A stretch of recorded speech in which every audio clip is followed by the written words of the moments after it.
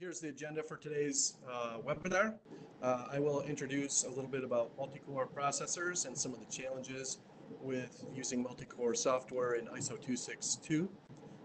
And Dr. Burnett will introduce the multi-core timing analysis and go into some depth as to why some methodologies work and why some do not. And Christos will provide a semi-live demonstration of showing some of the ways that you can go about analyzing multi-core. So first I'd like to talk a little bit about DanLab. We were founded in 1984. Our mission was to provide embedded software development and testing services to the automotive industry.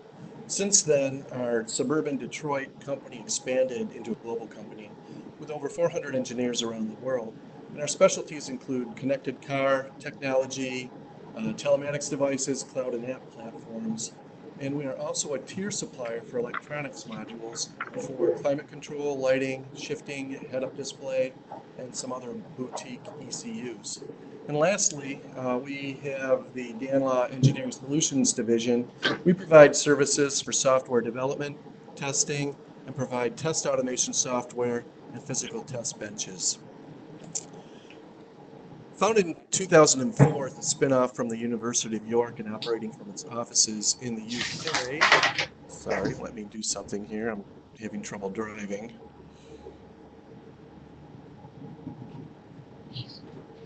Second. Rapid Systems reduces the cost of verifying safety-critical embedded software, and the team of more than 50 employees and 40% PhD researchers are part of the DanLab group. Their successful growth is based on incorporating bleeding-edge intellectual properties into the rapid line of V&V tools. The solutions help customers improve their software quality and deliver all the evidences needed to meet safety and certification objectives, and they reduce verification costs.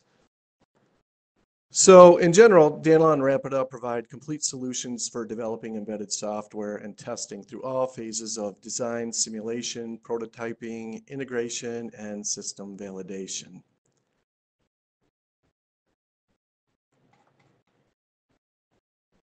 So first, we're going to present a little bit of technical background on software development and testing for multi-core processors. The first question that probably comes up is, why do you need to do this in the first place? So to answer it, we need to go through a couple of fundamentals. Most everyone developing automotive software are familiar with single-core processors and used on embedded control modules. It's pretty simple. You've got a central CPU core that executes code. You have an I/O bus to connect it to the outside world. You have caches that are connected to the core, and of course memory. The single core limits the speed at which increasingly complex application software can execute. Adding multiple cores, of course, will increase the output and throughput. One second. So multi-core processors are meant to add core processors, of course, to handle concurrent workloads. Conceptually, the single processor core is extended by adding CPU cores, local memory, and private caches. And then other resources such as the I/O bus, more memory, and caches are added, extended, and shared. This allows the data to be split up and concurrently processed by the multiple cores and reassembled. Of course, there's obvious applications for multi-core processors. They're used in transactional data handling applications for banking, radar, image processing, and so on. For automotive embedded control modules, it also provides the functional partitioning and load balancing for security functions and functional safety. Multi-core processors are the essential bit for driver assistance systems, autonomous vehicle control functions, and of course V2X interactions. So demand for multi-core processors processors, sorry, is driven by the benefits that it provides. So the obvious ones, of course, are lower power consumption, increased processing speeds, increased processing and performance due to concurrent processing on the cores, data security by providing firewalls and memory protection, and isolated critical safety functions, or ASILs, with respect to other functions. And of course, since this is really the state-of-the-art technology that's being promoted across all the different computing platforms, there's decreased pricing and increased availability as more and more of these processors come into the market. So what are the steps in designing software application for multi-core processor? Seasoned engineers will tell you first to ensure that your sequential program is working on a single core processor and establishing this as your golden model. That way you always have a reference to go back to. So in automotive, of course, many of the designs are legacy and they're being ported into multi-core environments. This is especially for embedded control. So when you do that, the first thing you have to do is figure out your architecture. And there's different architectures. There's peer-to-peer architectures for decentralized solutions, pipelined architecture to queue information from one computing process to the next, or you might also have a master-slave architecture to ensure that control is synchronized across all the other components.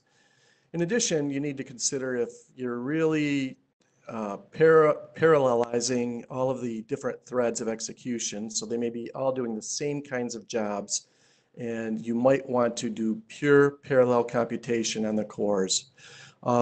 More significantly, you're probably going to be worried about the concurrency requirements, and this is a little bit different than parallelism.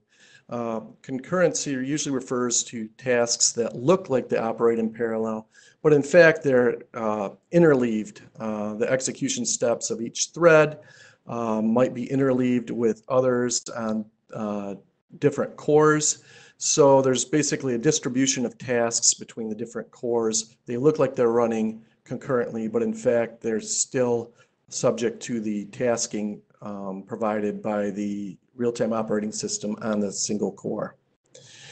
So from there, the next part of the architecting is to figure out what kind of partitioning requirements you have, or the isolation between the computing resources. Spatial isolation means that you have code or data of one partition. It can't affect the other partition.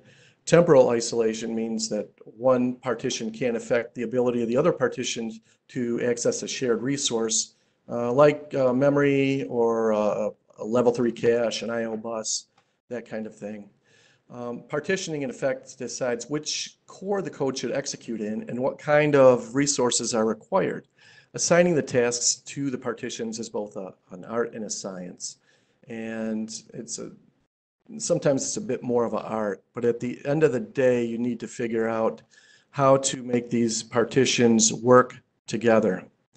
So what I'm trying to say is that the trade-offs between partitioning decisions, real-time performance needs, worst-case execution times, they should be balanced with each other. And experienced software designers usually do a pretty good job of that, and they make common sense decisions on how to do that. But there's still some challenges, and it really comes to when you talk about functional safety. Why is that? So in ISO26262, there are additional requirements on a multi-core system. So for those of you that are familiar with ASILs, or automotive safety integrity levels, they're used to calculate the risk of a